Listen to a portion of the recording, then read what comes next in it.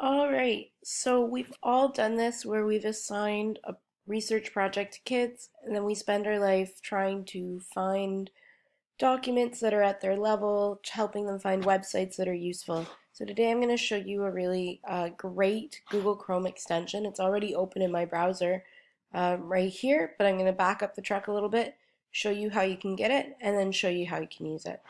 So if you go to the Chrome store, and you go, it's Read&Write rather. And you go here, and it's Read&Write for Google Chrome. So if you click here, and I've already got it added on, and it tells me that, but if I didn't, there would be a little blue thing that would say add.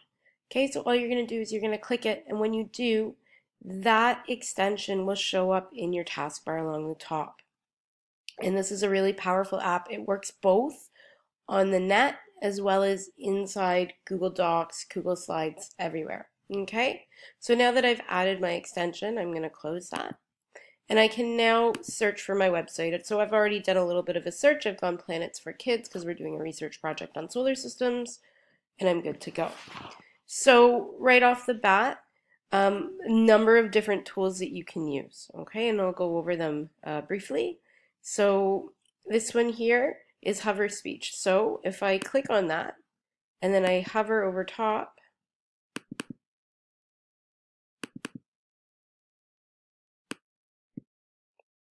you will find lots of information about our solar system with lots of questions and answers and games for you to play.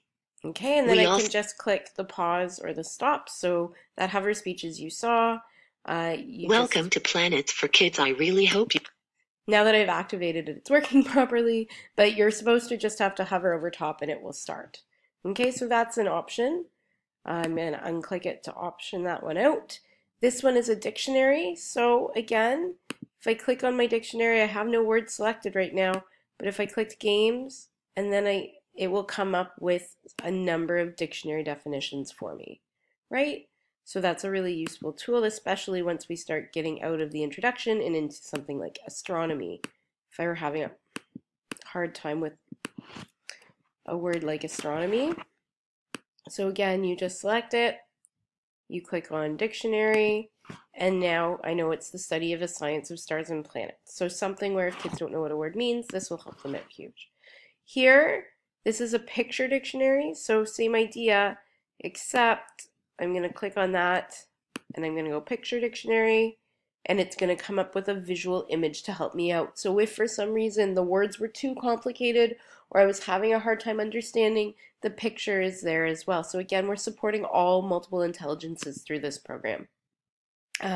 This is the play, the pause, the stop. So if I want, I can just press play, and it will start at the beginning, I believe. I might have to highlight it first rather, and then if I go play. Welcome to Planets for Kids. I really hope you enjoy the information. And that will just keep going, so I'm going to stop that. This is kind of neat. So screenshot reader, you do need something already embedded in here, and it will prompt you to add it, but this allows me to just select one part, and it should allow me to play. Information about our... Yeah. We also... So that allows me to hit on a specific part, and I can go from there. Screen mask. Sorry, I apologize. I'm sick, so my voice is very off right now. Screen mask is what it sounds like. It will allow me to highlight certain parts. And that's a really key thing if you've got kids that get distracted easily or read forward. This allows them to just focus on one part at a time. So that's a great feature for that. And again, just to turn it off, I just click on it again. Okay.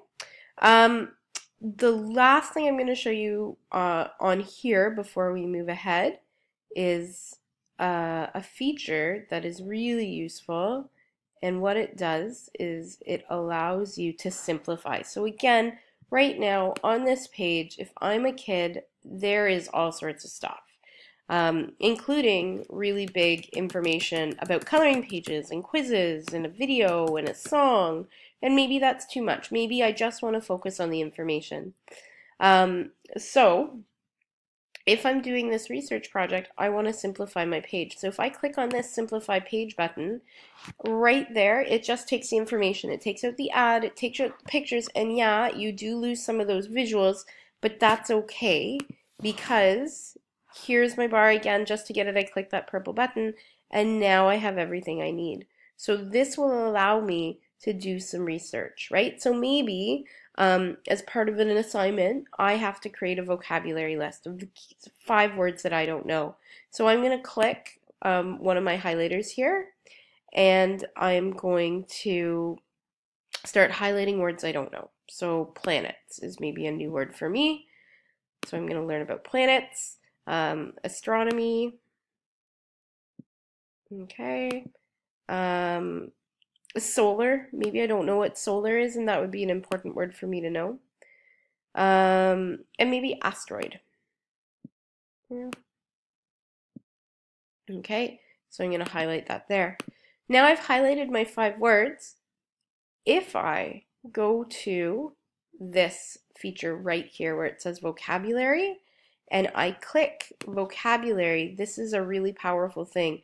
It's going to automatically take that vocabulary and it's going to create a Google Doc automatically, which gives the word, the meaning, and that comes from the definition feature in the app, as well as a symbol. And then under notes, maybe I could get my students to put the definition in their own words, right?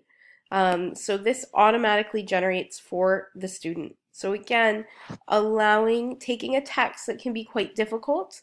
I chose Planets for Kids, but you could take something from Wikipedia or any other website and really breaking it down. So all of a sudden, you're not having to work as hard as a teacher to find information that's written at an accessible level, because this tool will empower the kids to make it accessible for themselves. So really helping them direct their own learning. So this is automatically being created as a Google Doc. They could then share it with you as the teacher. They could add it to their drive. The possibilities are endless. So that's the vocabulary list feature. Another really interesting, and to unhighlight anything, all you have to do is click the little broom handle there. Another interesting feature is, so let's say I wanted to start my research. And I'm wanting to start to highlight information on different things. So maybe one of my topics is on the planets. Okay, so I'm gonna, so 9 planets in my solar system. Okay, 9 planets in my solar system. I know that they circle around the sun. That's something that's important for me to know. And that these are called orbits. Each of those circles is orbits. Okay. And then other information that I might want to know about the solar system is that I have Mercury, Venus, Earth. That would be important for me to know. That I have Mars. So I'm starting to pick out my key ideas. And that I have Jupiter, Saturn, Uranus, Neptune. And I see that this website, they have included Pluto again. The ongoing debate about Pluto. Is it a planet or not? Okay. So that's my key information from this page, right? A lot of information. I've synthesized it. I've picked out the main ideas, the most important parts. Such an important skill for our kids, as we know, right? And now, if I go to collect the highlights, and I say, yeah, we'll just collect them all, I go, okay. Again, creating a Google Doc for me. And now it's taken all that information that was highlighted and put it into jot notes for me. So now as a student, I can take those jot notes and I can make my paragraph, right? So I could say there are 9 planets in our solar system. Each of these planets circle around the sun, and each of these circles is called an orbit. The 9 planets are Mercury, Venus, Earth, Mars, Jupiter, Saturn, Uranus, Neptune, Pluto. So huge help in terms of all of my jot notes are there, ready to go. I can create my paragraph, which is amazing.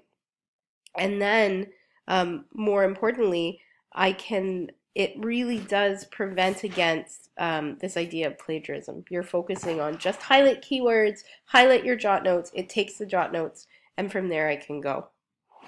which is a really powerful tool. So that's another really great feature of this wonderful Chrome extension. So if I go back to here, the last feature I'm going to show you is a new feature. First, I'm going to clear everything. And for me as a teacher, this makes me unbelievably excited. So, a new feature. This is called Practice Reading Aloud. So, with this tool, I could have this text read to me very easily. And I should say, if I want to do the reading feature, so I'm going to highlight, and I want it read to me, so I'm going to press play. Welcome to Planets for Kids. I really hope you enjoy. If I don't like the sound of the voice, or if I want it slowed down, I go to settings, and here you can change it. Okay, so you can imagine how much fun kids would have with changing it, right? So they can pick one that works for them. Maybe we'll go with Samantha. Maybe I want it to be slowed down a little bit, and things like that. So here are your settings. You can play with a lot here, right? So now, if I select my thing and I go play. Welcome to Planets for Kids. I really hope you enjoy the information that I have provided on this website. So I actually don't like Samantha. I preferred the previous voice, but you understand. So that's how you can kind of change that up. So maybe if I'm working on word fluency with my students and reading skills and strategies, and I want to hear them read, but we all know in a classroom it can get a little chaotic, and finding time to read with every student can often be difficult regularly. This program is going to allow it to happen as well. So I've had it read it to me, so I've heard it. I'm becoming familiarized with it for those students that are really working on their reading skills still. Now I'm going to practice reading it aloud, because read aloud is an important part of the literacy process. So I click on this button here. Okay. I have a start recording feature, so I'm going to click start recording. Welcome. Welcome to Planets for Kids. I really hope you enjoy the information that I've provided on this website. You will find lots of information about our solar system with lots of questions and answers and games for you to play. We also have a color in section where you can download pictures and have fun. Remember, everything here is kid-friendly, so let's get started. And I'm going to stop that for now.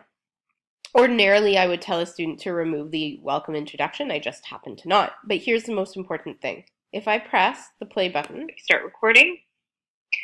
Welcome. Welcome to Planets for Kids. I really hope you enjoy the information that I've provided on this. So the student can play it back to themselves and do a little bit of a self-assessment. Here is the game changer. They can click send to teacher, and then they're going to ask me to put in it can be sent through Google Classroom, or you can physically type in your Google email, and it will go to your drive, and then you'll have that assessment in your, and I'm just on that for now, and you'll have that in your notes, in your records, in your drive, and you can assess it. You can play it back for parents later. You can put it in e-portfolios. Possibilities are endless. So hopefully this helped. I know a lot of information. So this was the Read and Write Chrome extension. Super powerful in terms of what it can do. It works on the internet, but it also works inside Google Docs. So it can work both ways. So even like instead of having to find a speech to text and a text to speech option, this does it all. It also helps with research. It helps with vocabulary. It provides picture dictionaries, really endless opportunities. Hopefully you found it useful, and hopefully you will enjoy using it with your class and give it a chance. Thanks.